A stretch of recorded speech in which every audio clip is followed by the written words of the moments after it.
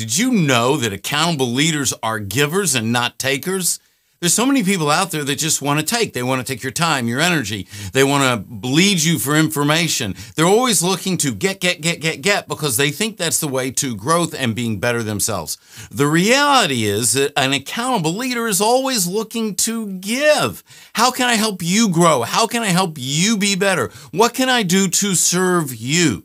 If you're an accountable leader, you're getting to know people, understanding what drives them. What are their motivators? What are the challenges in their life? What are their goals? What are their aspirations? Now, you might say, hey, this is business. I don't have time to get personal. Well, you better get personal, because every interaction between two human beings is a personal interaction, even if it's at business, even if it's discussing business. Now, when you get to know your people better, know what drives them, know where they want to be in a couple of years, know what their goals and aspirations are, understand what's going on in their family, then you can look to serve. You can look to give to them, to enrich their life, to enrich their growth, their development, so they can achieve their goals. Because what happens is, in doing that, there's a reward that comes back to you of knowing you're helping someone be the best they can be. And guess what? This grows a relationship and loyalty, and the outflow from all of that is accountability.